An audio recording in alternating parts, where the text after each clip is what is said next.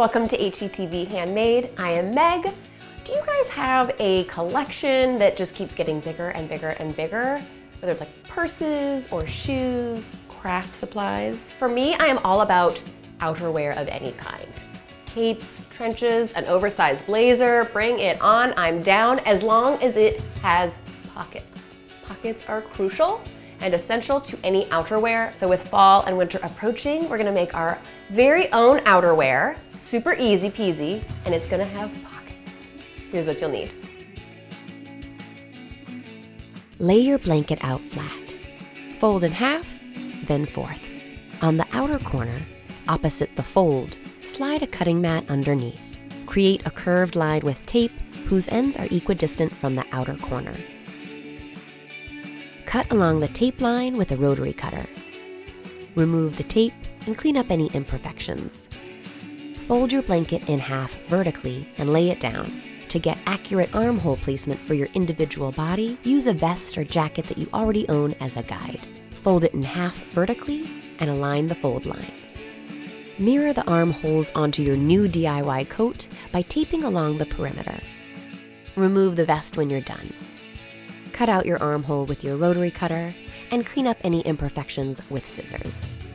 Add a coat of a fray blocker to all of your cut lines. You can find these at any Sewing Notions shop.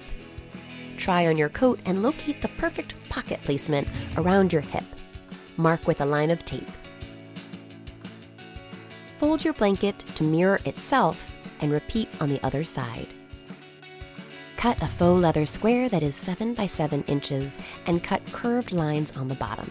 Repeat for a second pocket.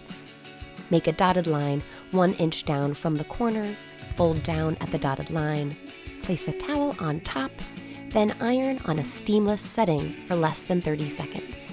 Use leather and fabric bond to glue it down. Add a line of fabric glue to the perimeter of your pockets, leaving the top glueless. Then place your pocket on your coat, aligning the top with the tape line. Repeat for the second pocket, and voila! A no-sew circle cape with pockets.